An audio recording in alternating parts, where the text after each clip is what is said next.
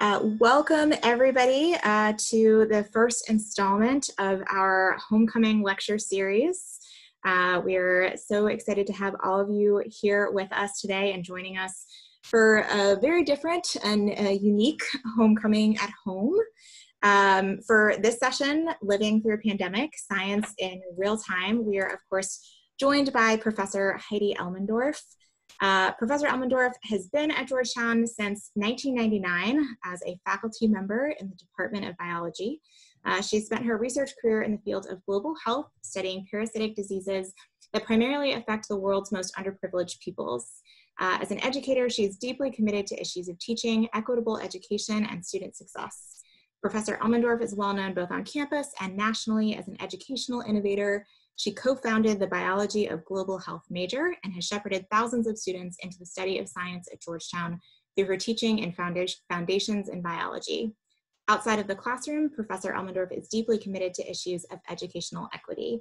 She founded and directs the Hub for Equity and Innovation in Higher Education at Georgetown, working with partners from across our campus, our city, and the country in both K-12 and higher education. We are thrilled to have Professor Elmendorf with us this morning, and I will kick it over to you. Amanda, thank you so much, and welcome everybody. I'm struck looking out at some faces, lots of names here. I recognize names. I wondered who was going to show up for this talk, and I'm sure it's a big diversity of folks, but I also recognize some of my former students who are now alums. And so this is just tremendously exciting for me to have this opportunity. If everything went well, folks can now see the screen that I'm sharing. I can see Lily Jones out there. Lily, you can see the screen I'm sharing? Excellent, okay. Nothing like randomly calling on a former student. Okay, so folks, this is delightful, and you've heard the title already from Amanda, and I'm assuming at least some of you read the course description before you signed up for the course. Not all Georgetown students do that, we know that, but possibly all of you read through it before you signed up. But what I wanted to talk about today is when I'm not giving homecoming talks, what I'm really doing is I'm just teaching, and I'm teaching Georgetown students. And I know that we certainly had a ton of questions entering into this semester about what it was going to look like. Last spring, when the pandemic hit, getting through the spring was triage, right? And everybody just kind of pitched in to do its own thing. But when we started Georgetown this fall, we started it as a virtual experience. And that's a different place for Georgetown to be, for Georgetown faculty and Georgetown students to be. And so I just wanted to start by acknowledging that we're in the midst of this crazy time. It's actually important right now, and it's important for the talk that we're talking that I am a biology professor, because what we're living through right now is a pandemic. And so what does it look like to teach in the middle of a pandemic? Well, it looks a heck of a lot like what we're experiencing right now. I've flipped my classroom and I pre-record lectures. Students show up on the right there. That was actually just a screenshot from this morning's class. It's going to be a big group, I believe, here, but I'm used to this. I teach 220 students in the morning in Foundations in Biology 1. I'm not going to make you do what I make them do, which is become super savvy with a lot of technology. But we break out into breakout rooms all the time. And in those breakout rooms, students are actively engaging and using this really cool tool called Jamboard. And that's shown kind of in the bottom left there, where I put prompts out and they can put responses and ask questions and I can answer back. And so, and sometimes I'm even in lab. That's me on the bottom right there. I've got permission to go into lab. You can't see much of me, kind of like an arm, doing some actual microbiology and doing some demos. So we're engaged. We just handed back the second exam in Foundations in Biology 1, and we're not making it easier for the students. We decided that we were going to say that there are standards to learning biology, and we want you to see if you can meet them. And then at the end of the semester, we're going to be super aware about what everyone's going through, and be kind and gentle in our assessment of folks. But we want folks to really learn biology. One of the super striking things that's happened is I've never had a class do as well as my class is doing right now. And they're not doing that, because this pandemic isn't affecting them. They're kind of doing it because they're doubling down in the midst of a pandemic. And so I miss students. I miss them dearly. But I have to say, at some level, teaching this fall is one of the greatest privileges I've ever had at Georgetown, to be able to be with my students this semester. For today's class, our little mini class, part of what I want to talk about is this idea about the importance of teaching biology in a pandemic, because I think sometimes the idea is like, everything's going to heck in a handbasket around us. Like, why focus so intensely on this? Why focus so intensely on academics? And it's because we're teaching about biology, and a pandemic is at least in part about biology. One of the things that makes it such a powerful experience to be teaching right now is because we're looking at science happening in real time. And so this is, in theory, this is the course description that all of you read carefully before you signed up for today. But I just highlighted one sentence in it. Right? Science is always happening in real time. I should emphasize that. But it's usually levels removed. And all that the general public ends up with is a highly filtered, parsed, sanitized version of science. And most people then in the public aren't privy to all of the incredibly slow, turbulent starts and restarts that are part of the scientific process. Seeing that play out in front of you in your morning news consumption has been a really dramatic change for lots of people. And it's helped reveal aspects of science that have been hidden, but I think it's also complicated how people see science. And so part of what I want to do today is tell a little bit of the biology of the COVID-19 story and put that in the context of what it looks like to have the story change every time you turn around, and how we teach that. So I should say, because I do this all the time, I am now at the moment on a very small laptop screen, but I can see people's faces on one side and I can see the chat on the other, and I can see just enough of my slide in the background to know what it is that I'm looking at that you're looking at. So if folks want to drop questions into the chat or comments into the chat, please feel free to do that. We find that's incredibly important in class so that people can feel some sense of connectivity. Okay, so part of where I think we could start looking at COVID-19 and how it is that what scientists are doing and what's happening in terms of its perception in the world is by taking a look at earlier scientific controversies. And so if we think about other scientific controversies, all I've done is I've taken clips from news sources over the last few years about how much confusion there is. Confusion about mammogram, confusion about whether red wine is good for you, confusion about climate change and particularly anthropogenic sources of climate change, confusion about BPA and plastics, confusion about GMOs and food labels. And all of these titles, right, are all about confusion. And what I want to talk about is this idea that it's not that there's confusion, it's that the science is changing. And so part of what happens is that scientists make some piece of a discovery. That piece of a discovery gets captured, caught up by news sources and described as a discovery, as a certainty. Scientists are like behind the scenes going, what the heck, well, that wasn't a certainty thing. That was just our latest finding. And we know full well that there's a lot that we're going to need to do to better understand the story. Next layers of science, things change, and all of a sudden there's confusion that reigns out there. So all of these controversies have been controversies about the very thing that's also making COVID-19 and living through a pandemic particularly hard. It's this idea that science is emerging and therefore seemingly changing. So, you can think about where all this came from and why is it that the general public grabs on to the work of scientists and sees it as providing answers. And I think part of it comes from how we teach about science in schools. So we talk about the scientific method. So this is like, if you Google the scientific method, this is, I think, the 4th image on your Google screen. And what it does a tremendous disservice. So it presents it as this very linear process. If you follow the arrows from the initial moment of observation, you can track your way through, and there's a final terminal arrow that ends with the idea of a conclusion. As though science is linear, as though research gets you conclusions, and as though conclusions are the end of the story. This isn't true, and I'm sure most people on this Zoom class understand that.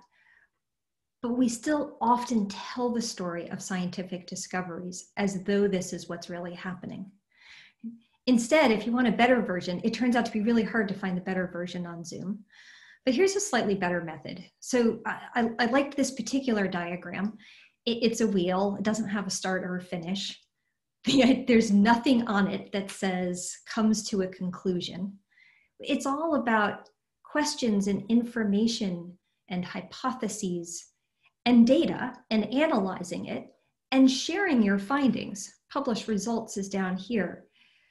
But there's no conclusion. It just comes back to retesting and restarting up again. And this is what the process of science really looks like. And you can kind of start at any point in the circle and jump into the middle and find yourself popping back out to the circle in all sorts of interesting ways. That lack of linearity is important. The absence of the word conclusion from this slide is equally important. And so on this next slide, I provide an excerpt of a reading that we give to all of our students in the first year bio course. It's a reading from a book that's shown over there on the left. So the cover of the book is there. It's Evolution versus Creationism, an introduction. And it's obviously about thinking about and teaching about evolution. It's by Eugenie Scott. It's a phenomenal book. The very first chapter is what we assign students to read. And the title of it says everything. It talks about science, truth without certainty.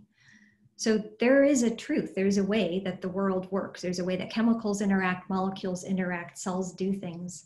But the process of science, although we strive to get closer to truth, is always about proceeding forward with abundant uncertainty around us. That's what makes science science. That's the cool part of science, where we're not certain. That's the reason scientists are scientists, because we don't know all the answers. But that's hard. And we can understand that from outside the field.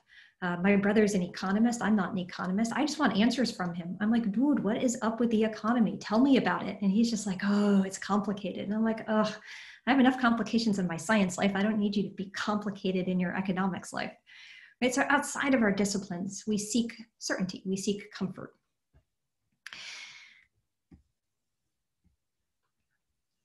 So I think part of what makes the COVID-19 pandemic such an astonishing glimpse into this conflict between the sought after certainty and answers and the uncertainty is, of course, that we're just living through it, and the answers matter, and they matter in real time to us. Which COVID test you should get? Does having COVID protect you against future infection? What about the possibility of a vaccine, right? Those aren't just esoteric science questions. Those are real questions that are driving how it is that we're thinking about our lives on a daily basis. They're questions that are driving issues about Georgetown and in the spring. And are we going to be together? Are we going to be virtual? Who's going to be together? Who's not going to be together? I can even see Amanda here who's like hosting the session going, oh no, she went there in the spring, but I don't have any answers either. And we don't have answers because we're in the middle of a pandemic and we don't have conclusions. So the immediacy of it, the urgency in our lives, the fact that this pandemic has taken the lives of people who matter to us, right, that all makes it urgent and important. What also is astonishing to be living through in real time, though, is the pace of it. The pace of life this year has either seemed like it's interminable. Everyone remember the sourdough era, Tiger King, right? Like, remember those days? And all of a sudden it feels like we're like 12 decades later and it's just October, right? That was just less than 6 months ago. Science is trying to keep pace with that pace of life, the pace of urgency, the pace of desire for real outcomes. And so I went back in history a little bit. I went all the way back to January 6th of this year, January 6th, and buried deep in the pages of the New York Times was this honestly not terribly important looking article. It was only on December 31st of 2019 that China and the WHO branch in China officially announced that there was a new virus, and it appeared to be, like, honestly, legitimately, like a new virus that was causing significant illnesses. January 6th, New York Times publishes an article about it. Now, if you go to the New York Times website, you get something instead that looks like this. This is the COVID-19 live updates. You can click on this thing and it will, this is from this morning, but it's like updated every couple of minutes. And you can scroll down pages and you'll still be on the COVID-19 news from just the past couple of weeks. Right? So the pace at which the science is happening, the impact on life is happening, is honestly, I think, hard for people to be able to understand and embrace. We often say the scale of science is all wrong. Times are either really fast and we talk about nanoseconds, or we talk about millennia and the time is too big, right? So this is one of those short time frames. We can take a look at a different sort of timeline. So this is a timeline from the World Health Organization, and they have a COVID-19 timeline that gets updated.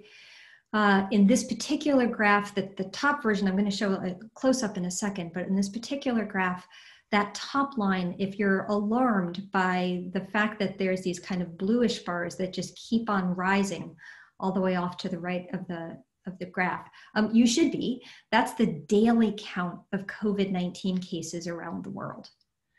So for people who wonder where we are in the pandemic, that's where we are in the pandemic.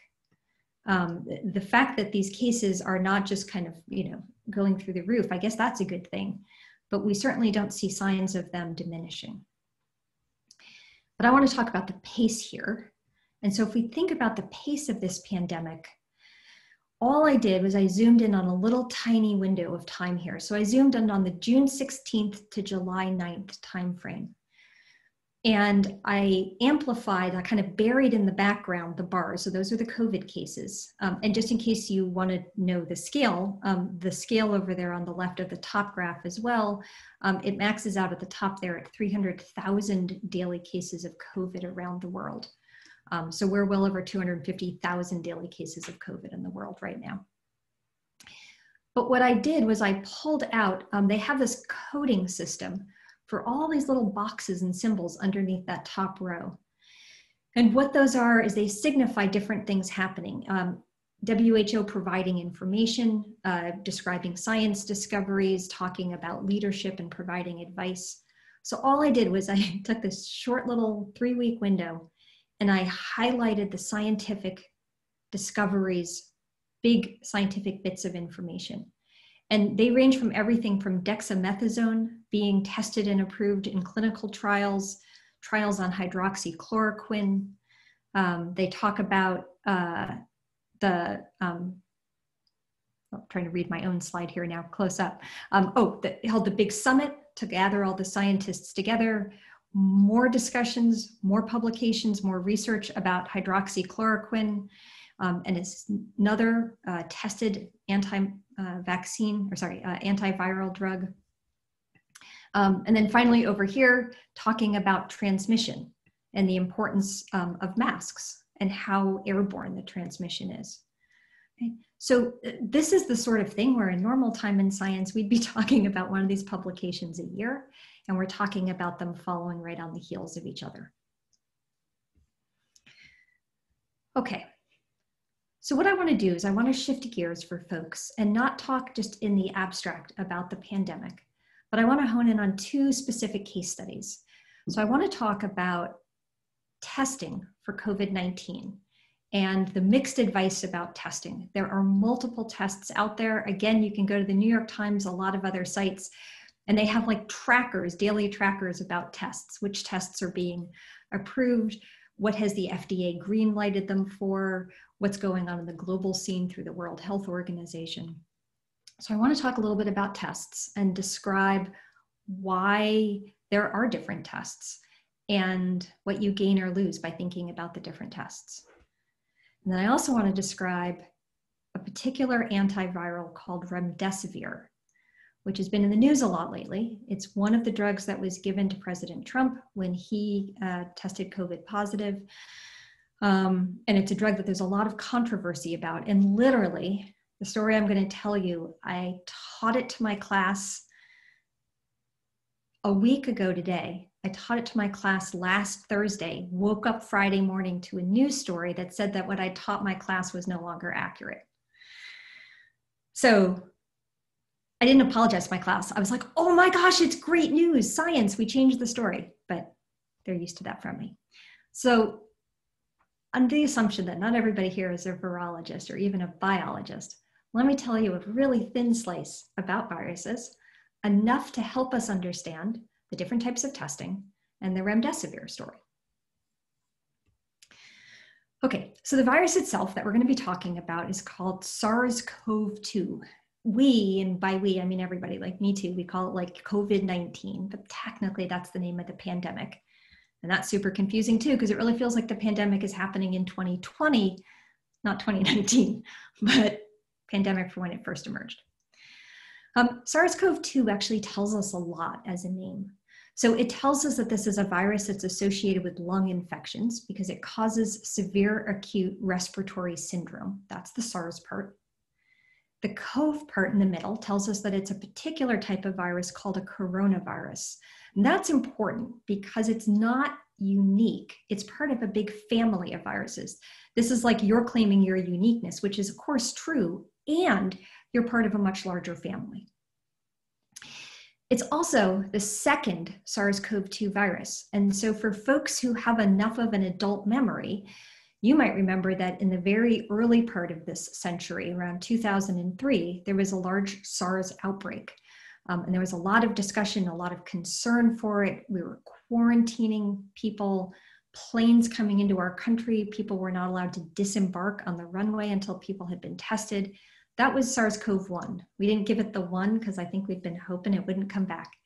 But we got a new variant here, SARS-CoV-2. Okay.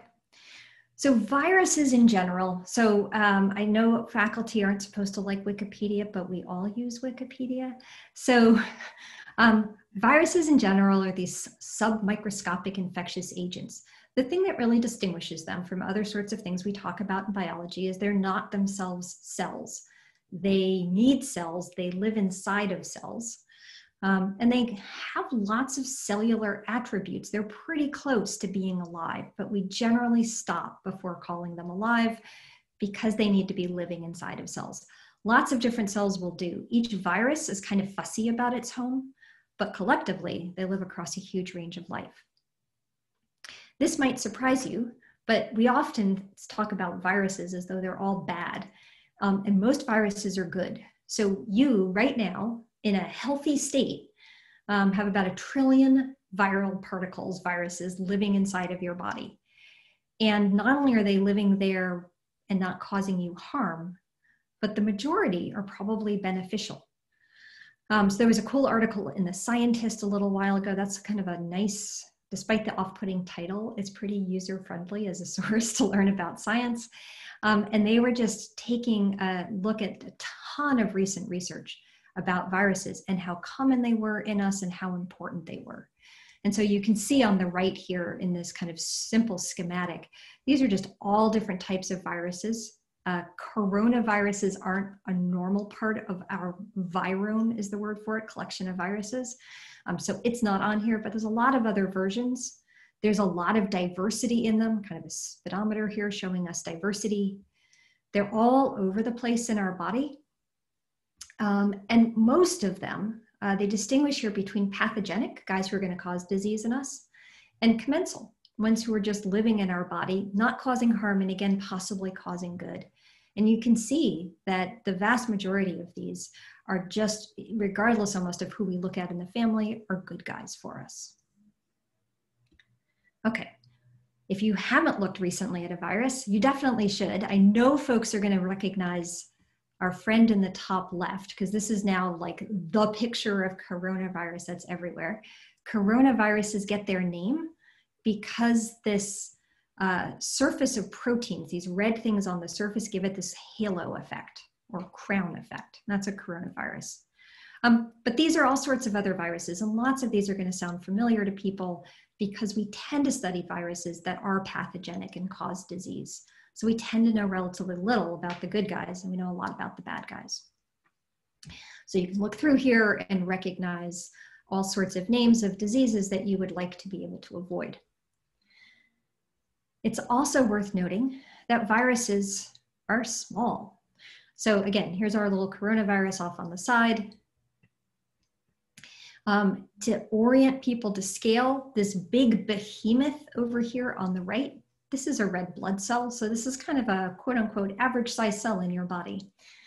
There's a bacterium, which are itty bitty by most people's standards, and that's E. coli down here. But you can see still compared to viruses, it's really quite large. And so I said that viruses need to live within cells, and I'll show you a slide in a minute that will amplify this idea. But if one virus gets into a cell and it's successful in taking over that cell and its functionality and making more of itself, and that's why they get into cells, one cell can produce 10,000 to 50,000 new little baby viruses made out of that one infectious virus. And part of the key to that is viruses tend to be really small. Okay, coronavirus is, at least in artistic renderings, quite beautiful. So this is SARS-CoV-2. It has some things that are quite unique to it, but the general structure I show here is really what viruses look like. So those pretty pictures from before didn't really tell you what was going on. And viruses are pretty simple. They have a genome. They carry their own information with them, and it's the information about how to make more viruses. Unlike our cells, some viruses have genomes that are made of a molecule called RNA, and that actually allows for a faster rate of mutation and change in these viruses. The influenza virus is an example of an RNA virus, and we all know how quickly that changes. You need a new vaccine every year. Viruses then create a set of proteins whose job it is to protect that genome, right? Protect the information at all costs. The proteins that it makes are called nucleocapsid proteins, and in our diagram here, they're just kind of these blue guys in the middle. Not all viruses have envelopes around them. That's this pink layer. This is a lot like our cell membranes, but when they do, that actually is one of its Achilles heels. So it's there to protect it.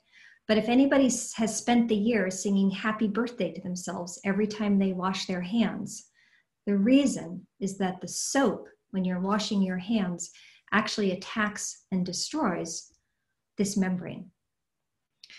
So it is effective against all viruses with envelopes like coronavirus. And then viruses have these proteins on the surface, and these guys are super important, and we're going to talk about them in the coming couple of slides. This one's on the surface here, these guys are called spike proteins. That's the official scientific term for them. They're called the spike proteins. And you can see again, they kind of give the virus this crown or halo effect. These guys are important. They're real signatures for viruses. So the spike proteins of the SARS-CoV-2 virus are very distinct and unique to it. And they're very important. When that virus is going to get into our cells and infect us, it's this spike protein who's going to play the most impactful role in that. Okay. That was the basics of what we needed. Let's talk about a thin slice of the testing story, and then we'll do a thin slice of remdesivir. And you guys are way less chatty than my actual classes. If you were my students, I would like start chewing people out for like not participating in the chat, but I'll just keep on trucking because I would feel guilty doing that for all of you. Okay, so if we're going to test for any infectious agent, there's two basic ways we think about testing. One is you can test for the pathogen. Katie O'Brien asks a good question. Okay, Katie, hang on one second and we're going to get to this. So you can test for the pathogen, We can test, so SARS is over here, the SARS-CoV-2 virus is over here, and there's two basic ways of testing.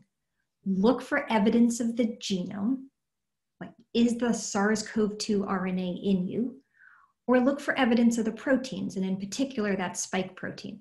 If you can find evidence in somebody that either of those are present, then the odds are very high that that individual has been infected.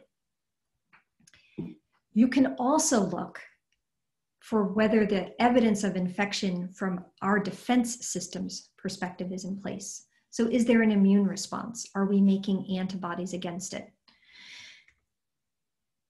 If you want to know the answer to the second part, you should come to class in December with me. We meet at 9 a.m. because we'll be talking about the immune response there. Right now, I want to talk about this testing for the pathogen itself. Oh, but let's see, people actually ask questions. This is great. Okay, so Kristen, I'm going to answer your question first. Hand sanitizer does work as well, and it works as well because the alcohol in the hand sanitizer, again, has a disruptive effect on that envelope, on that membrane. So it's really this pink structure over here that's the most important. And both the hand sanitizer contents, basically the alcohol or just the soap and the soap molecules in a squirt of hand soap are going to do basically the same job in ripping apart that membrane. And once you've ripped apart that membrane, that envelope, virus is no good.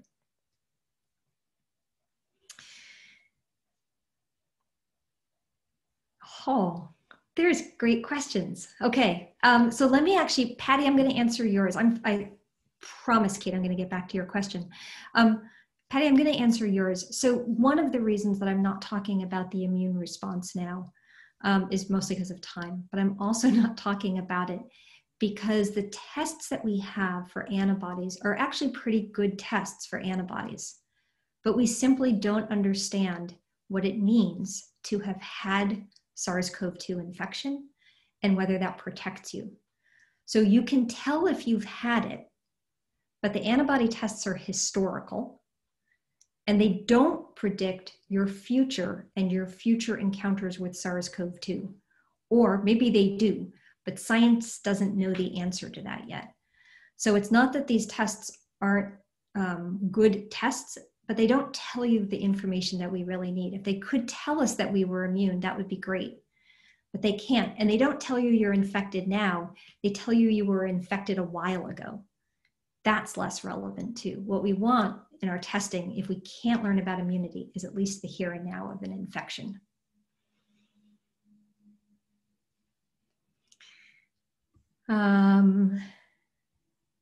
Yeah, so there's people who've been reinfected.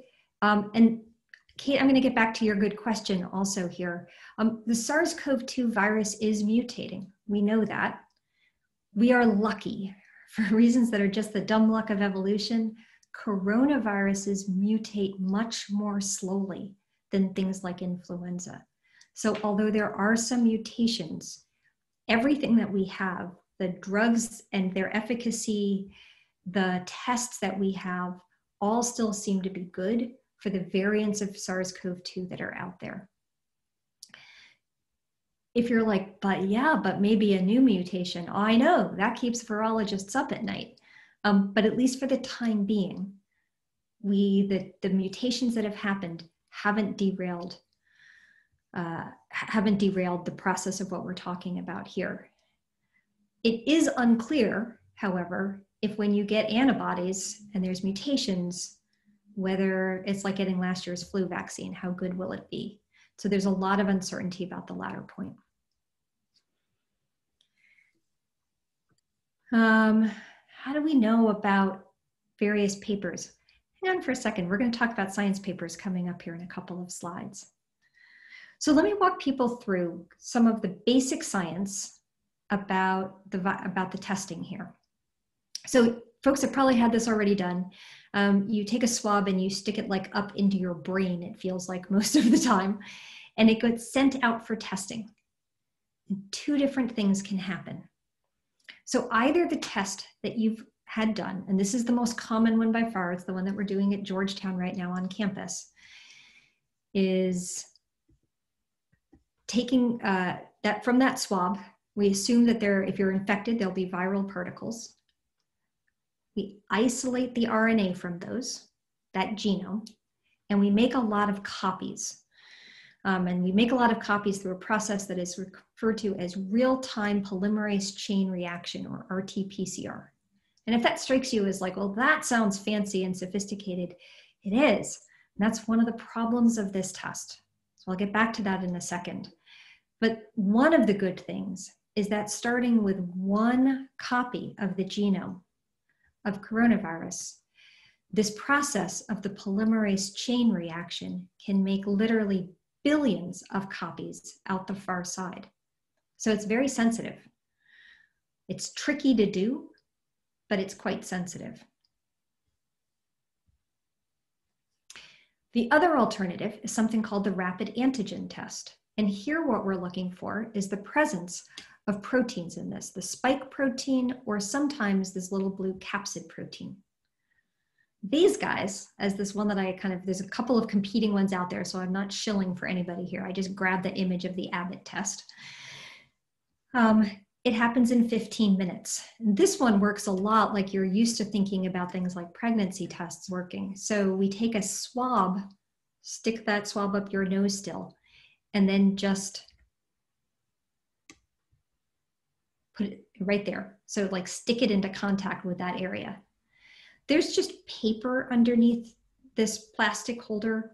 And so by wicking action, right, like you put a paper towel in a little puddle and it like soaks it up, that liquid and the contents of that liquid are going to spread. All of these tests have strips of antibodies laid into them. And there's always a control strip, meaning that there's some antibodies there that basically if you've swabbed and gotten out not just virus, but some of your cells, and every time you swab some of your cells off, the test will show up positive. And that's just like, yeah, the test worked. But the question is about how many lines you always have on these tests. So the other line that would turn up is one that what scientists have done is laid down on that piece of the paper antibodies against one of the proteins of the virus. And if you have the virus and some of those proteins hit those antibodies, they're going to hang on tight to each other. And when they hang on tight to each other, we're going to get a color reaction. It'll turn color. So a positive antigen test looks like that. This test literally takes as long as it takes for liquid to get wicked across the paper. So it's a 15-minute test.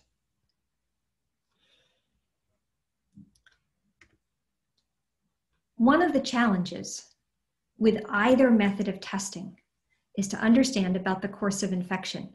So there's been a bunch of questions in the chat. You guys were so quiet, and then I was like, chewed you out a little bit, and now you're just like my class, and there's like more questions than I can keep up with here. This is great. So one of the questions here is about like variation in how sick people become.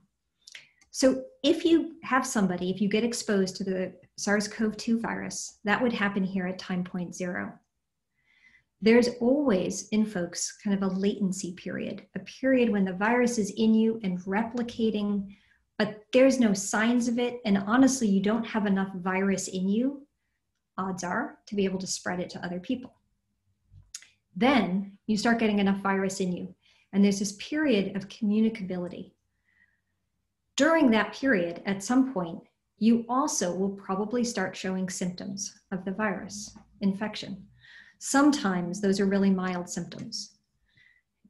Other times that disease gets out of control. So we kind of draw a size of like the hump for the disease here on our graph. But you can imagine for individuals who get very sick, the y-axis here is kind of how sick you are. So we would just draw like an enormous bump here in the middle of our graph. That infection and the extent of the infection and how sick people get seems to have a lot less to do with the virus and more to do with your body's response to the virus, particularly your immune system's response. Your immune system is your defender. It also, however, in attempting to defend you, often unleashes waves of ammunition and causes damage that's very disproportionate to the risk. So for people who get very sick, it's often part of their immune response. And that's why one of the drugs that's used is dexamethasone, a steroid, whose job it is to, an inhibitor of steroids, whose job it is to suppress immune responses. Okay, the problem with this, so let me kind of march forward and talk a little bit about this. The problem with both sorts of tests, so there's questions here about like, why are these tests like, why one test, why not the other test, what's going on? All the tests that we talk about have the potential to be accurate. And so on this particular graph, a true positive means it was accurate. You are infected and the test says you're infected, a true positive. You're not infected and the test says you're not infected, a true negative. But for all of these tests, we worry about false positives and false negatives. So on the graph I just showed, if you sample from somebody who's been exposed to the virus, but that virus hasn't replicated enough in them yet, we're not going to end up with a positive test. It's just too early in the infection. And that would be a false negative. It would induce in somebody a sense of, well, I didn't actually get it. And they have it. They'll just need to be retested in a few days. We also worry about false positives, telling people that they're infected when they're not. The risk here is less, other than inhibiting that individual's life and kind of their plans. But the risk from a public health perspective is less. We're always trying for tests that are very specific. So they're not going to pick up other coronaviruses, for example, just SARS-CoV-2, and also really sensitive. The problem then with the antigen test, which otherwise is great, because it's super fast, it's low technology, it's low expertise needed, like users can do this. This would be the home version of a test, is that it's a lot less sensitive. It doesn't have that power of the RNA-based test to do that amplification, to end up from one starting virus to 1 billion copies of the genome.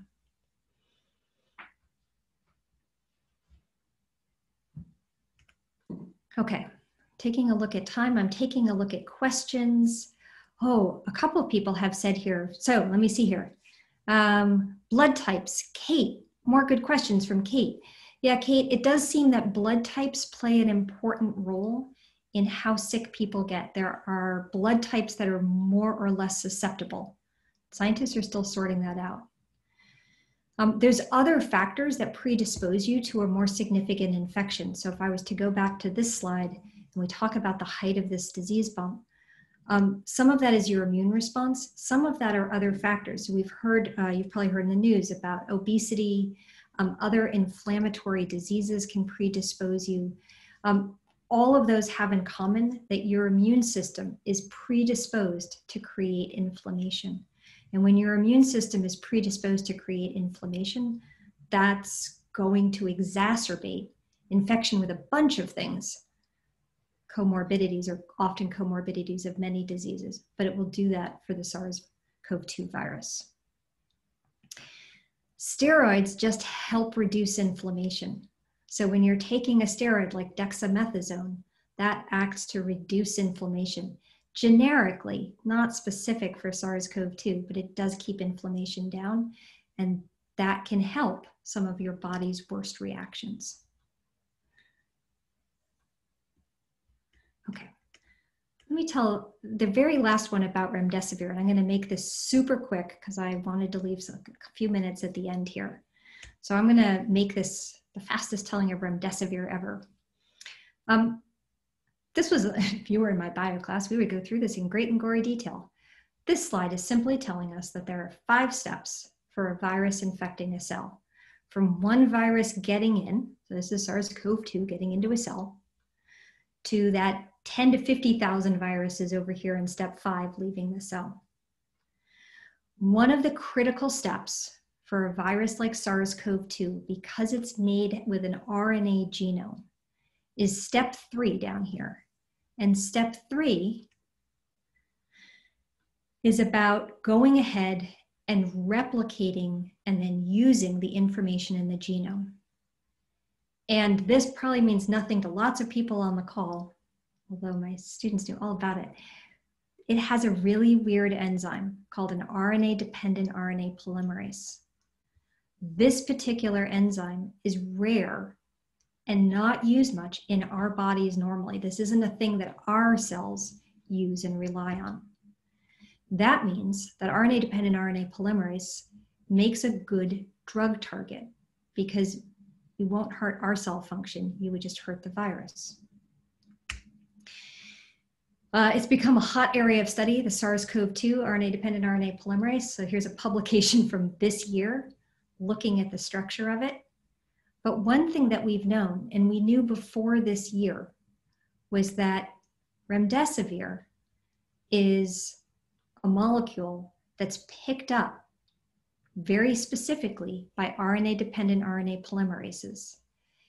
And that enzyme, as it's trying to build more RNA, more copies of the virus, accidentally includes this weird-looking molecule in the RNA. It looks enough like building blocks of RNA to get used, but it's a terrible choice, and it blocks the synthesis of the new viral particles. So remdesivir should work.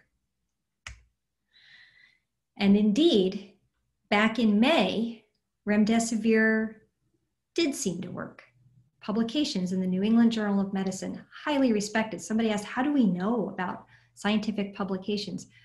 Part of it is the street cred of the journal that things are published in.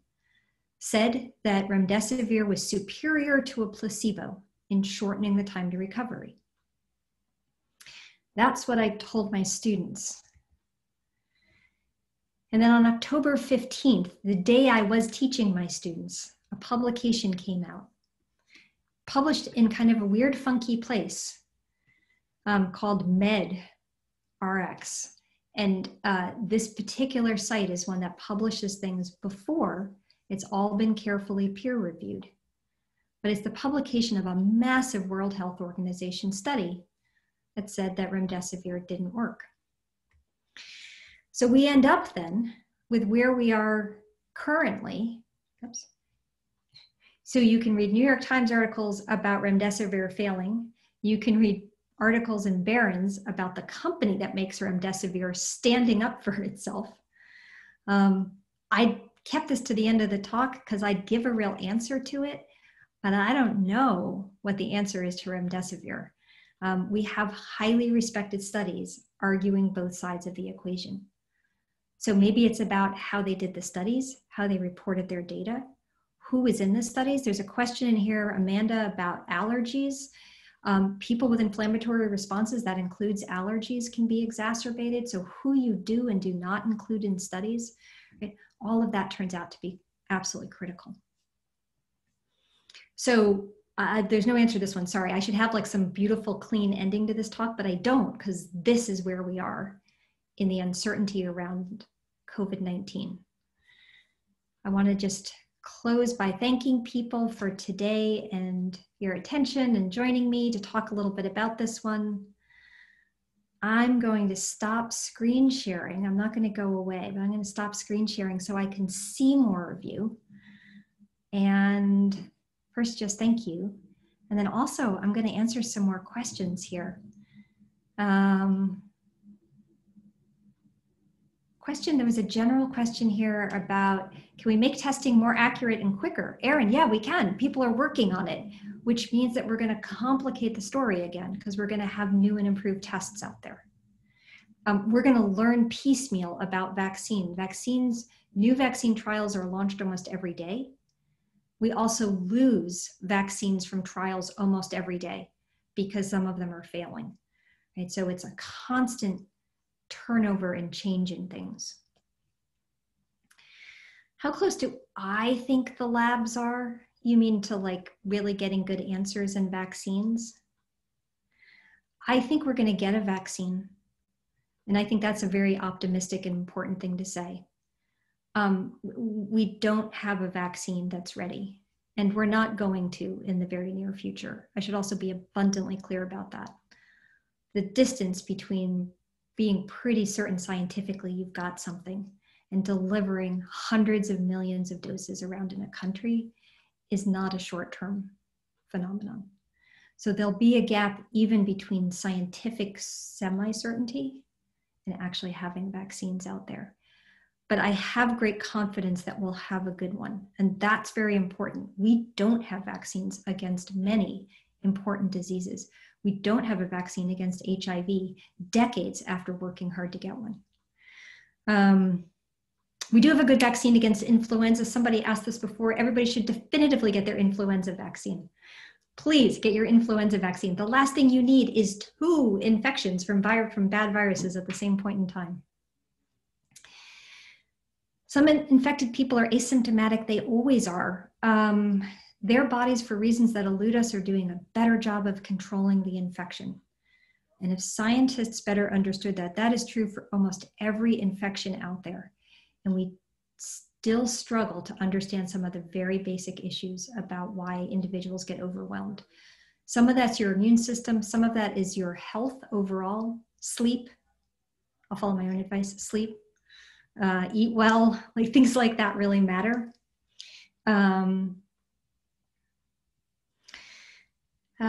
Individuals die. Why is our vaccine still going on? Why are vaccines trials are still going on? Vaccine trials are complicated. Big scale trials are hard. They'll involve, at the end stages, they'll often involve tens of thousands of people. And people get sick and die from a lot of things that aren't about COVID-19. So sorting out outcomes in vaccine trials turns out to be very complicated to be able to act with any level, again, of semi-certainty. There's a couple of questions in here that are very sophisticated about cellular immunity against COVID. If you're a scientist, this is for you. Cellular immunity is lagging behind the antibodies in terms of our understanding of how it works and our understanding about how to rapidly detect it. Antibody tests are looking for antibodies is just much easier to actually do technically. But if you're thinking cellular immunity because it's a virus, props to you for knowing about how the immune system works and the 2 branches of your adaptive immune response. Okay, Amanda, I'm not going to go anywhere, but I'm seeing that it's 2:52, and I'm feeling like we should probably kind of call this to an end officially, and then I can stay after class with anybody who would like to stay after class. That is so wonderful. Thank you, Professor Elmendorf. We're thrilled to have so many folks joining us today, and for this fascinating class. I'm glad I was able to hop on. We hope you'll join us for other events over homecoming. The full schedule is at homecoming.georgetown.edu. But of course, for those of you who have to leave us at the end of this class, please feel free. But thank you, Professor Elmendorf, for being willing to stick around. Okay, folks, I'll unmute again. Yeah, people should come and take a biology class with me. You should definitely do that. We have a really good time together.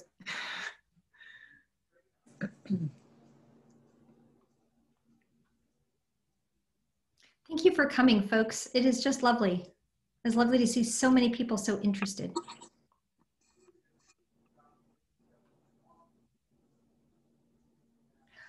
Oh my goodness, it is Lauren's mom. Hello, Lauren's mom. We're gonna have to keep that between us, I believe. Hi, Kate, what's up?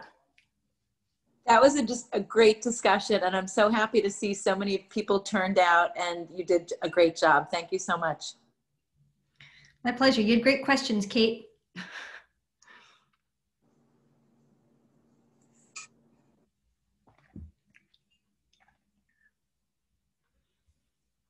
Folks who are staying behind here, man, I see some familiar faces. Hey, Alex. I feel perfectly good cold calling people in this setting when I never do in class. If folks are staying and want to ask a question, just go ahead and unmute. I mean, we can certainly do that. You can drop it in the chat. Hi, Dr. Elmendorf. I have a question. Oh, sorry, someone else talk. No, you've got the floor. What's up? Sure. So I'm an alumnus. I did a master's at Georgetown.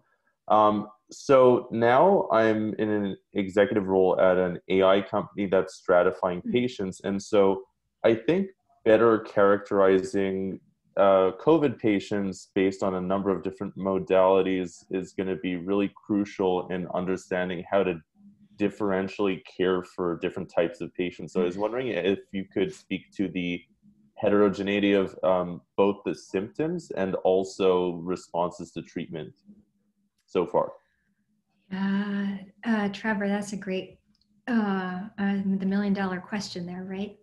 So, so every, box there, in a sense, if you will, on that WHO timeline I showed, like gets us closer to providing data that can be helpful to you.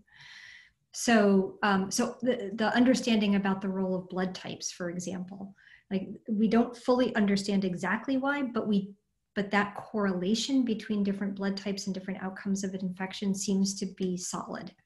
So that gives us something. Understanding that the problem is not so much in the virus itself and the viral replication, but in the immune response to the viral replication turns out to be very profound. So one thing that folks point to is they'll say that, yeah, sure, the case number is still going up, but the mortality rate is gone down some.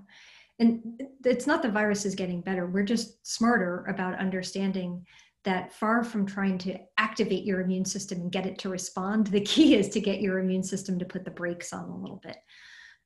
So the anti-inflammatory steroids, recognizing comorbidities as people at risk from being, because they have these comorbidities, pre-existing inflammatory biases in their immune response. All of that kind of can go into data to better parse things. There's also some obvious correlates. Age doesn't help anybody. The older I get, the more that becomes apparent to me. But like other body parts, your immune system actually kind of wears out as you get older. It's less effective at protecting you. And so older people, that's always just a comorbidity for almost any disease. That's about as good as it gets in terms of kind of understanding kind of, ahead of time. I think there's also now better understanding, Trevor, though, as well, about the course of infection. So I think we used to think, although I showed that one little bump in the disease, what we actually see in a lot of people is an early bump, and then it looks like people are getting better, and then it comes back. And the worse, like the second, a day or two later is much worse. Mostly, the first bump seems to be the virus, and the second one seems to be your immune response wreaking havoc on you. And so knowing that, right, again, gives us better predictive tools. Sorry. Oh, sure. That's very interesting. So that almost seems similar to the course of HIV infection in that regard, the double bump and also the spike proteins. So if you don't mind, I just like a couple of questions branching from that. Why is a combination antibody antigen test not being targeted as a standard of care? And also, can you speak as to the development of a prophylactic treatment that could potentially prevent infection in the first place in higher risk populations? Yeah, so I think, so your second question, Trevor, which I'll answer first, is really about the vaccine, right? And having a vaccine ready to roll out. And then it's questions about how we prioritize the delivery of that for prophylactic. With an ongoing pandemic, and clearly the availability of vaccine will be limited when we first start making it, because it's made in, the equivalent of factories, and it just takes time to make it. How we prioritize who gets it will be a scene, right? There's clear choices around first responders and medical care professionals. But beyond that, I think it's going to be an interesting question, and will raise a lot of very important ethical dilemmas for us about kind of evaluation of life and evaluation of risk. And I don't think we're fully there yet on the evaluation of risk factors, as you well know. Why we don't have a combination test. So we do in certain settings. And I should say, just to be clear, the best test out there, the antigen test, the best version we have, was actually paid for and developed by the NBA, trying to protect players in the bubble. So, go NBA. We don't have one yet because this is a heartbeat since scientists started working on it. I mean, what feels to us like an eternity. And I want to be clear, like my lab was shut down for 4 months because like most science labs in this country closed because of the pandemic. So we slowed the pace of science.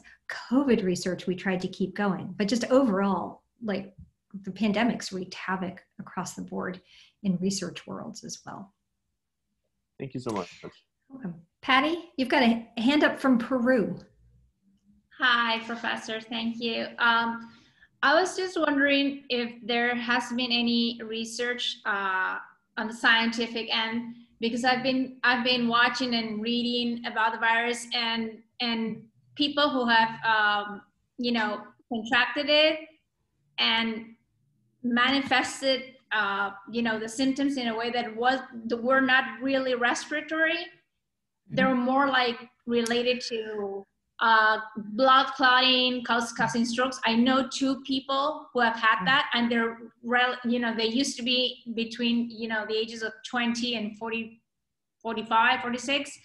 And also after they have recovered from COVID, they are still having those episodes related to blood clotting and having strokes and things after they have recovered from the respiratory, and also some cognitive issues. So I'm just concerned, and I wonder if they're studying the virus in that sense, because it doesn't seem to be just, you know, a respiratory virus.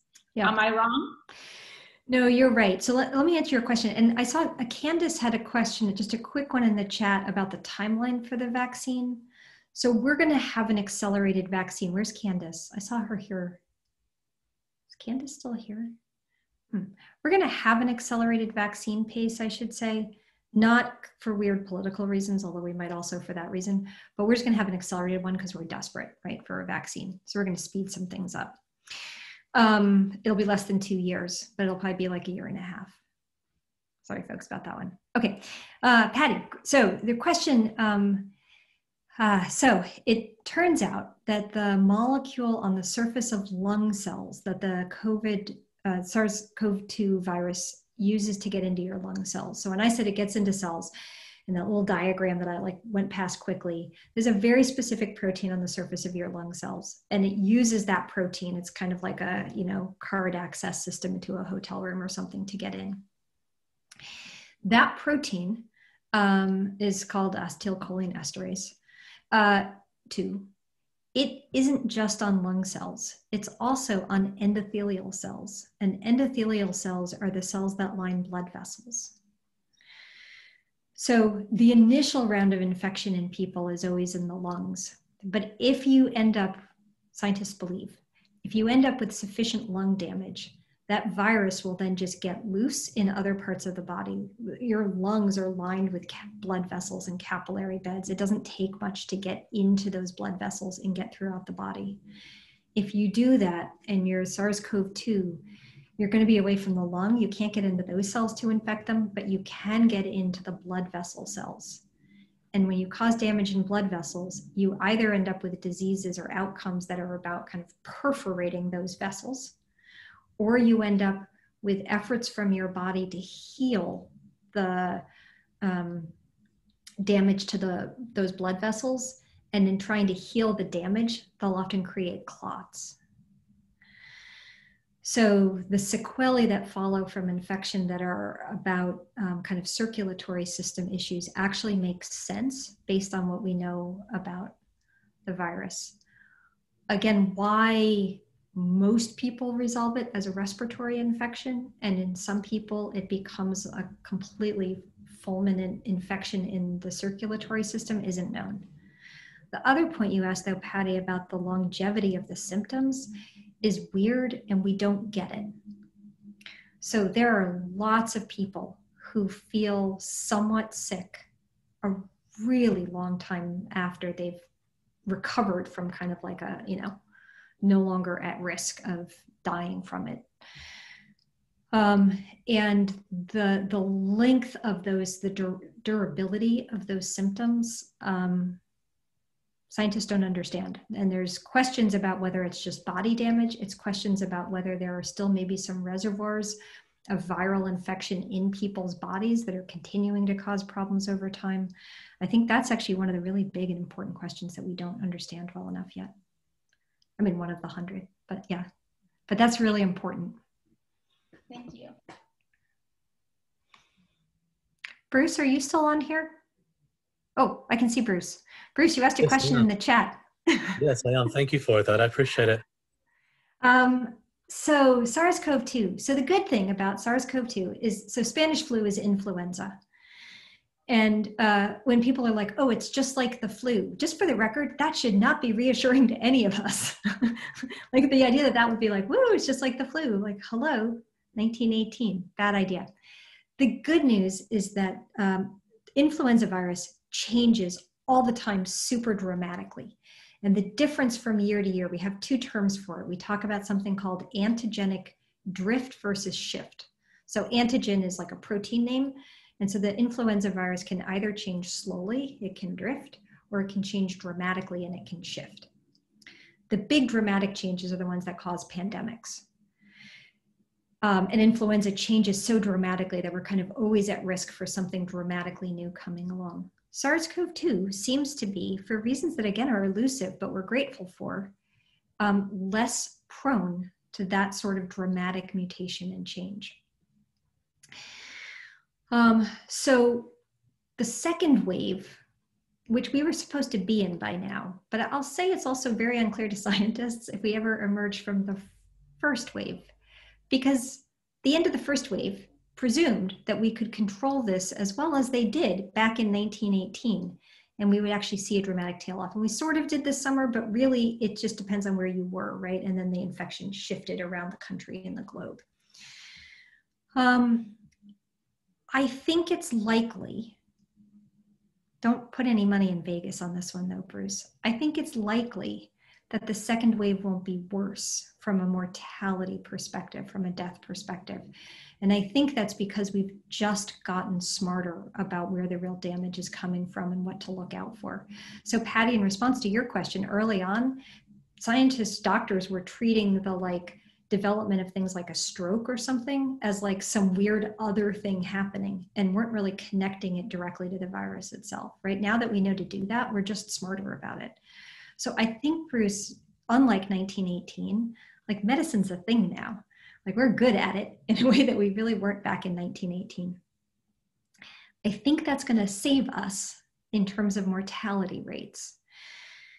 The virus, the mutations thus far haven't been dramatic in terms of changing how it lives as a virus, how dangerous it is, how transmissible it is. There are some subtle changes, but nothing that's kind of disrupting our plans scientifically, public health-wise. But I also don't think that it's going away in the short term. There's nothing happening here in the US and in many other places in the world that give you a lot of confidence. There are some countries that seem to have things under control, but they are taking a dramatically different approach and they have been for months compared to countries like the US. I'll just have to say, this is somebody who's been in the field of global health my entire career. It is astonishing how many ways we found to screw this one up.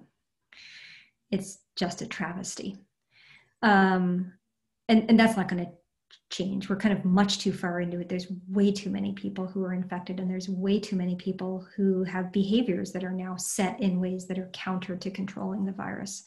So, eventually we'll get a vaccine and that'll help. But we have a long ways to go before then. But I don't think we're going to see a return to the terrible levels of mortality. That said, the US passed yesterday, day before, we once again passed the 1,000 deaths a day mark. And so, yeah, so we're there.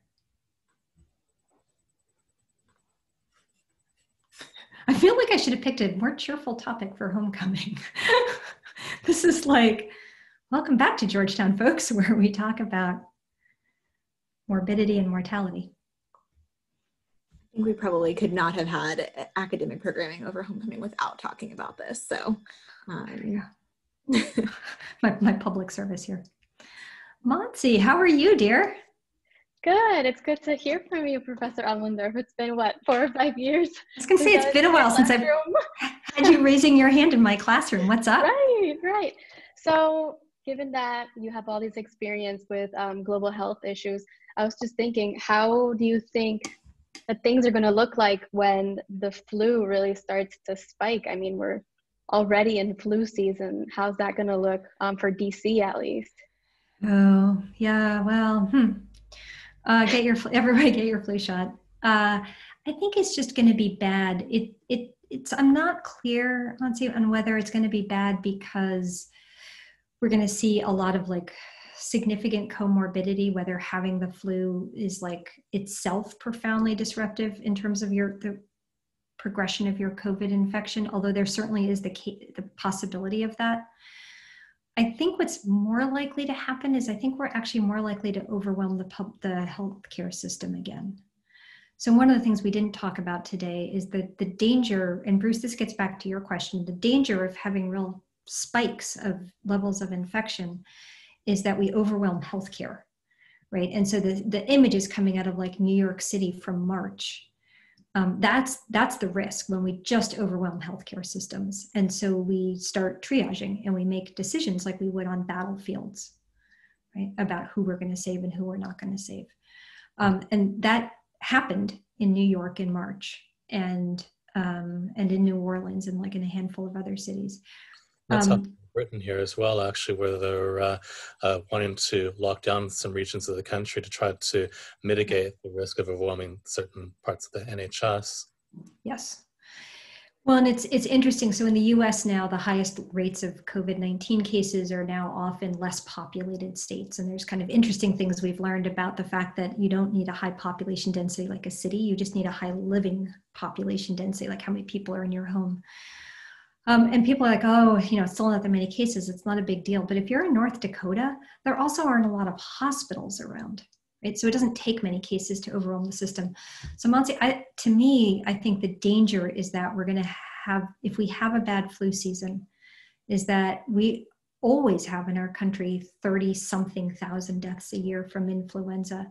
And most of those cases make it to the hospital. So if we have that layered on top of this, will swamp the healthcare system. And that will just lead to worse outcomes, even if the two viruses are doing nothing other than just doubling how many people are showing up in the hospital. So yeah, I got my flu shot. You guys should get your flu shots. Patty, another question? Yeah, well, following on what Montserrat was saying and the flu season, do you know if they are conducting studies of what's happening in other parts of the world? Like where I live, we're coming out of flu season, and we were already, in a very bad state of infection levels of COVID. But looking at the numbers now, I don't see that there has been any kind of, spike in terms of hospitalization, or I don't see it. Maybe I'm not a scientist like you are, but I have seen a lot of news and articles reading this space about fear of what's going to happen if this to converge in time. And I wonder, because I don't see that happening in Peru, and at least from the data that we have from the Ministry of Health.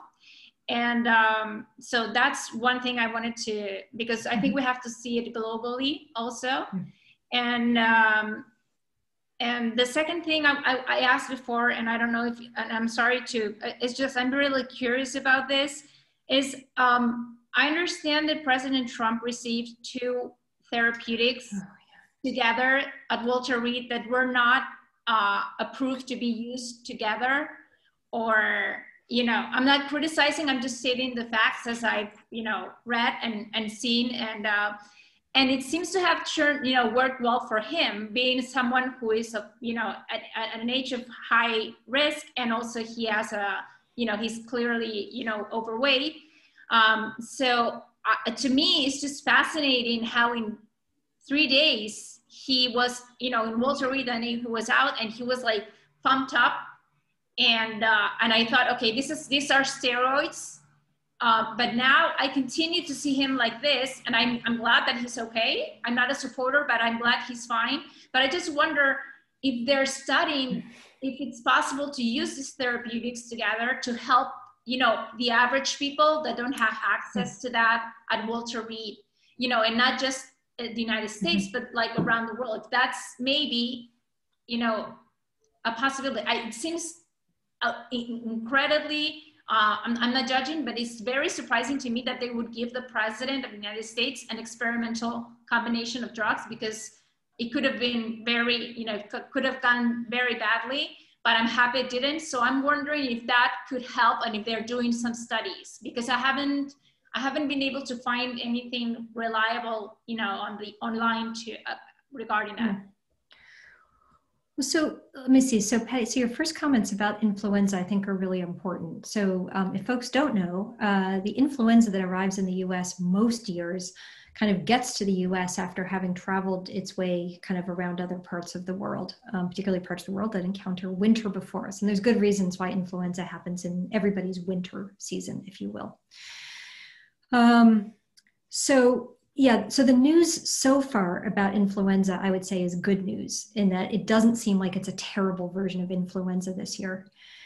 There's also some scientists who are optimistic about it, saying, well, we're already distancing and wearing face masks, at least sometimes.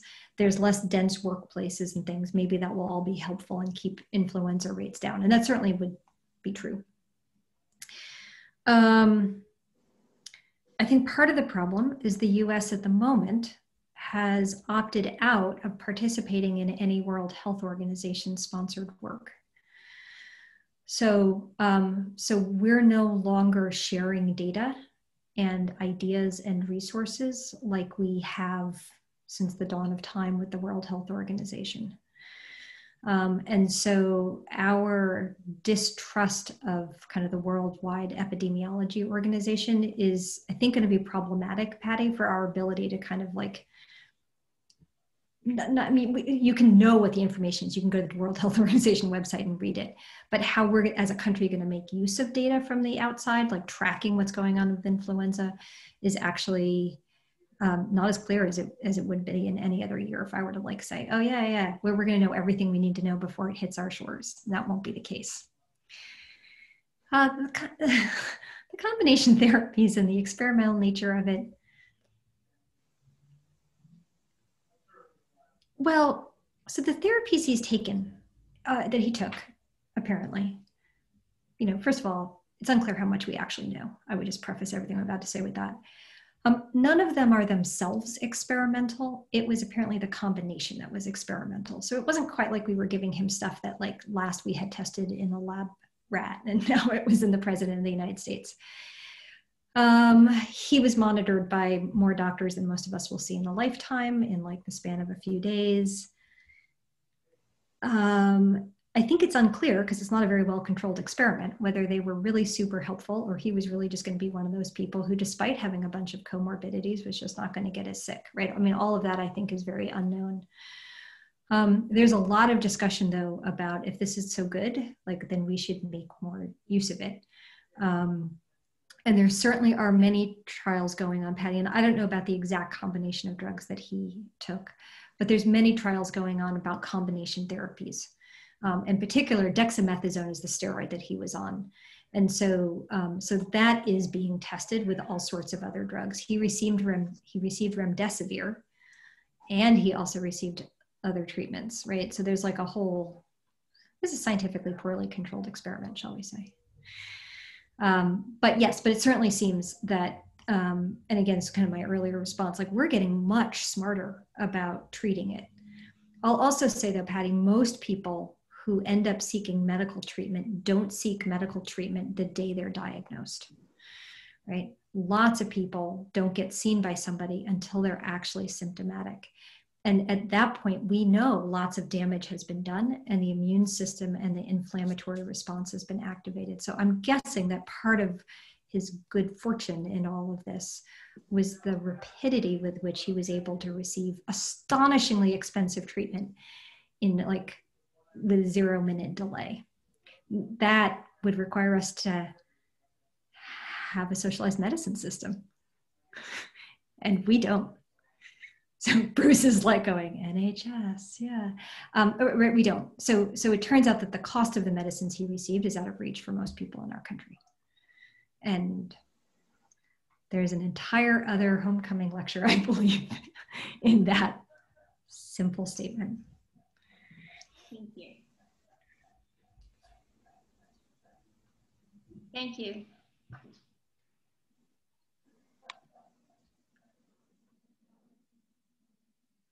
This might be a loaded question, Professor Elmendorf, but just thinking about the holidays, are you concerned about what will happen? Oh, heck yeah. Thanks for bringing it up, Amanda. Holidays. Yeah, don't hang with that family. Remain in your pods. Yeah, holidays are problematic. I mean, it's the whole principle, for example, about why my stepson is at Haverford this year, and they're actually there on campus, although not in class together. So he's living in a dorm room all semester. Anyway, whatever. I think there's pros and cons to that particular model. But like they're sending them home at Thanksgiving, Amanda, and they're not welcoming them back. Because they're like, when you go home and you mix and match viruses with everybody back home, we do not want you back on our campus. I think the holidays in general, so influenza, I should say, for people interested in influenza, always spikes right after the holidays. You can basically tell when the holidays are if I removed the labels of dates and we just tracked influenza spikes, you can track winter vacation, so basically the Christmas holidays. So, you know, will COVID-19 obey those rules? Of course it will. And people tend to trust family for all sorts of the right reasons, but you don't know where your family's been. So my daughter is in California and she's coming home. She's stopping in Chicago to pick up her guy, and they're spending 2 weeks there, and then they're renting a car because she doesn't want to come home having just flown and exposed me, as she keeps pointing out to be, you know, Mom, you're in that age demographic. Thanks, honey. Appreciate that. Yeah. Thanks for that. But yeah, but she's concerned. So she knows that, you know, she'll go there and she'll do all of her masking up when she flies to Chicago, but then she and her boyfriend are going to rent a car to get here so that they don't have to fly and then like land in, you know, my house. In an airport, and yeah. So yeah. Yeah, I think it's going to be our problem. And I think we're going to get together with elderly members of families. And that will be a problem. It's a very long year of our lives. Yes. Mm-hmm. When you said Tiger King before, I was like, that was this year? That happened in 2020? Yeah. It is astonishing what sorts of things are like, wait, that couldn't be this year. And then you're like, yeah.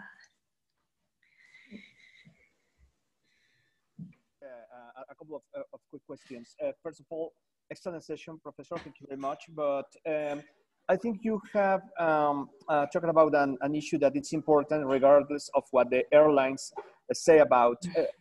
How is it that you can get COVID on a plane? I mean, I'm a survivor of the H1N1 in the pandemic of 2009.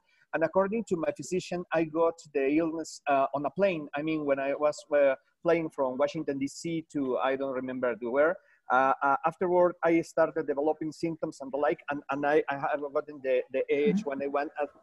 Thanks God, the time there was the Tamiflu as the medicine to fight the symptoms of H1N1. But how is this indeed the possibility of transmission on an aircraft? Yeah, so the rates of transmission, Armando, should be pretty low, right? Because if everybody's there masked up and things like that. The real problem with airplanes is that airplanes, and I know they're working to change airflow, but they recycle air. So people like often get sick on airplanes, right? If you've ever flown anywhere and then you like get off and you're like, well, thanks for sharing the infection with me. So getting sick on airplanes is, especially from respiratory infections, is pretty common. The airlines were working for a while. There was good spacing of people and all of that. But now people are packed in like sardines on airplanes again. And if you sit next to somebody, regardless of whether the masks that we all wear are not 100% barriers. They cut rates of transmission by things like 60% or 70%, which is great and not 100%. So if you're sitting next to somebody who's positive and they're like 1.5 feet away from you, or if you travel in steerage class like I do, like 7 inches from your body, and they're breathing on you for 3 hours, the odds that some of those virus particles will get from them to you despite wearing masks is really high. My daughter like triple masks when she flies, and then she like strips her clothing off. I'm assuming not in public, but as soon as she gets somewhere, and like, you know, washes them and like steps into a boiling hot shower and like tries to clean up. And she, you know, she's flown now twice since the pandemic started and hasn't gotten it. But I think a lot of people are not that attentive. And I should also point out, masks protect, when you wear a mask, you're protecting others if you're sick. The mask is very effective at preventing you as an infected person from spreading it. It's not very effective at preventing you from getting it if the person next to you is infected. And so wearing an act is a very selfless thing to do. It is beyond my comprehension that it's become a politicized issue as opposed to what it means to be a good human being, which is that with the risk that any of us might be sick, we want to do our best to protect people around us, including strangers, right? Not just, that's what it means to be a good human being. The idea that now somehow it's seen as a political statement for either side just baffles me. But the mask you're wearing protects others from you. It doesn't do a very good job of protecting you from others. Okay. That's why a lot of healthcare workers have gotten sick also. I think people are like, why do they get sick? Aren't they like all, you know, gowned up and things? And first of all, if you're handling health, you know, people who are sick, like, and you're intubating them, there are virus particles everywhere. But the mask you're wearing is only doing a partial job of protecting you. Yeah. Okay. Thank you. Okay. Thank you. Thank you. Thank you very much. Just a quick question. Can you hear me? I can. You can?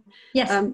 Again, from London, just in light of everything you've said, especially about the holidays, the mask wearing, the travel, the somewhat kind of complacent attitude that has, you know, come as a result of people being tired, fed up, even with the increasing isolation requirements in Europe, that second spike is well underway. In the US, as you say, it's not going away anytime soon. So in light of all of that we know, and without really the medical protocols in place that say we know how to treat this virus for sure, remdesivir was obviously the great white hope. And now that seems to itself be under review. Notwithstanding Trump's treatment, which seems to have worked miracles. Two little questions. One, is the anti-inflammatory the most important thing that has come from all this various research? The fact that this, if you can have the correct anti-inflammatories, is this the best hope? My husband's asthmatic. He's on a lot of steroids all the time. We obviously worry about him a lot. But I just wanted to know, I don't think that we're going anywhere soon with the drugs or with the spread of the virus. So campus is presumably not going to open again in January. Well, so the campus question, I can simply say we are all eagerly anticipating Georgetown's decision about the campus. We're all in the like not knowing boat together on that one. But I do think that from a public health perspective, it certainly isn't better now than it was in August when we made the decision to go virtual. That doesn't mean that, as you're saying, you know, we also haven't hit some point in which we actually accept certain risks that we weren't willing to accept in August to bring people back together again, right? To kind of figure out, are we really not ever being together until there's a good vaccine? Is, I think, something that Georgetown and every other family group in business is going to grapple with. Well, let's come out of this. So the steroid use, I mean, the knowledge that led to the idea that using steroids is really beneficial, that was critical. I do think we're better at diagnosing risk earlier. I think we know some things to look for, like indications of cardiovascular problems now move you right to the front of the line in a way that didn't happen before. I think we've made actually tremendous progress on vaccines. I should just say, I mean, somebody wrote before in the chat something like it's usually a 2-year thing. Like vaccines, we usually say like, oh, give us 10 years for vaccines, you know? So the idea that it's even being talked about as like, oh, it's usually a 2-year window is, I'm like, Monty's been in classes with me. Like, I've never taught it as a 2-year window. We've like emphasized the importance of the decade window. So I think we've made astonishingly rapid progress. Part of what's happened though, is in the efforts to make it go fast, and in the distrust of the federal public health system that we now have in our country. We've kind of balkanized, if you will, vaccine development, right? So it's almost all industry driven, and which is not in itself a bad thing, but it's all scattered. Mm-hmm. And there's very little unifying the effort. And we're not part of the big studies like the Solidarity study that's coming out of the World Health Organization. So we're really going it alone, and we're doing it in a fragmented sense. So the sorts of things that we usually see in research through synergy between sharing of results and coordination and feeding into systems that are built to handle large data and data at system-wide scale, that's not part of how we currently run things. We, meaning our federal government, no longer trusts the Centers for Disease Control. They don't trust them to track data. They've actually taken over the tracking of data. They continually have them retract publications about public health advice and reissue them.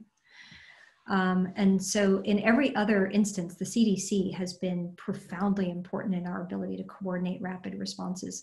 So I'm super, super optimistic. Sorry, that was like me on a tangent. I'm super optimistic actually about vaccines. And I think that there's a tremendous amount that's come out of that. It's just not at any point that's like useful to us. But I would call that very significant progress. It's just not progress that we can like leverage at this moment. And it's going to take us, ironically, longer than it should because of the approach we're using, because we're fragmenting the approach and we're fragmenting data. We are living through a textbook version of how not to handle a pandemic. And that's not just our country, right? There's, looking at my friends from the UK here, there's something, we've had some challenges in other countries. Heck, Sweden decided that social distancing wasn't a thing they needed to do. It's like, Sweden, people, really? Like, what are we thinking? Yeah, this is an important moment. This is one of those moments in history that gets written about in books. Okay? So we get front row seats. Thank you very much for your time, by the way. My pleasure.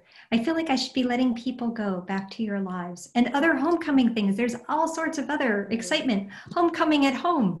How cool can it get? I just have to say props, Amanda, because there's nothing like selling homecoming as homecoming at home. I think that's great. But there were a bajillion people here today too. I mean, I've given versions of, not this talk, obviously, but like talking at homecoming a lot. And usually there's like 20 people in the room because, you know, there's relatively few people and they're all outside staring at buildings at Georgetown because they're like waxing nostalgic about their time and like blah, blah, blah. So, you know, the good thing is lots of people came to the talk. There we go.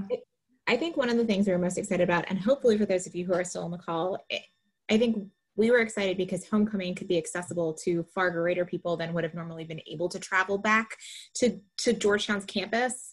And so I think that was sort of our hope that even if normally you wouldn't have made the trip back to campus, we can maybe bring a little bit of the hilltop to you this weekend. So we'll see. But thank you so much for your time, Professor Elmendorf. It's been fantastic. This was my pleasure. It was delightful. I can see like some of my students. Alex, I know you're only here because Wisey's is like not accessible. But I see other people out there. I'm pretty sure Marietta is still there, and I know Sarah is there. I can see a few names on my screen still. So especially for my former students. Oh, look. Oh, there's Sarah. Sarah's probably treating people. She's one of those doctors we've been talking about.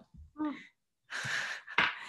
Okay, folks, take care, stay healthy, and enjoy the rest of homecoming. Thank you. Hi, everyone. Thank you. Bye-bye. Thank you. Bye-bye.